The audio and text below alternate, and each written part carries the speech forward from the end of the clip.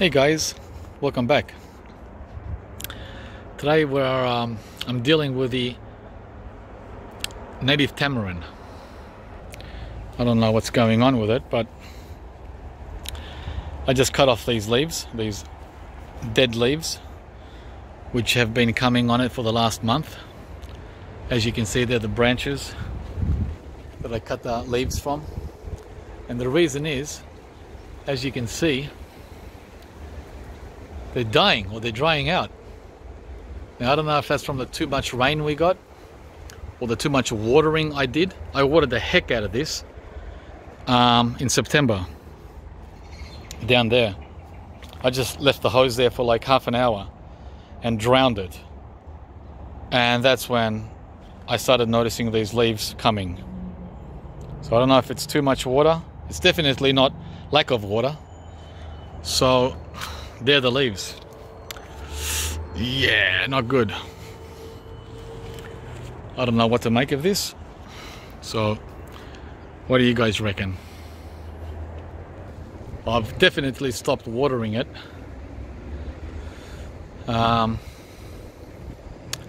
There's new growth at every corner here. Right? All the way. So there are good signs. The trunk looks extremely healthy, as you can see by the color. And there's new growth at the top. That's another view from another side.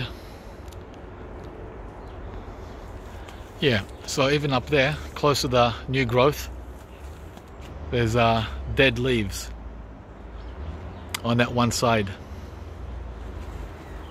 and right above it is all new.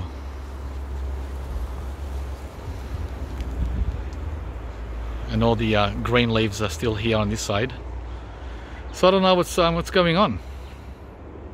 What do you guys think? Native Australian tamarind, Diploglotis australis. This is the large leaf, red fleshed fruit.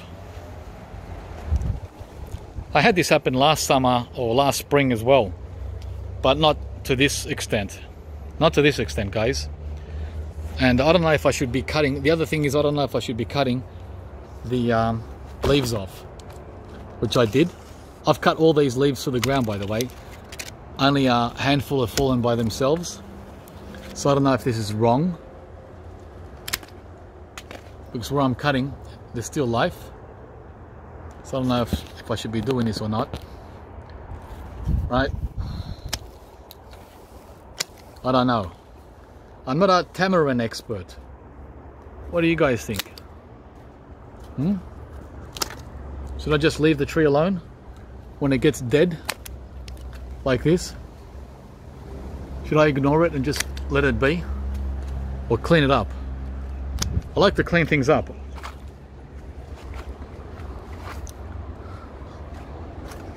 What's your suggestion? What's your take on the tamarind? Please comment. Thanks a lot, and see you from the next video.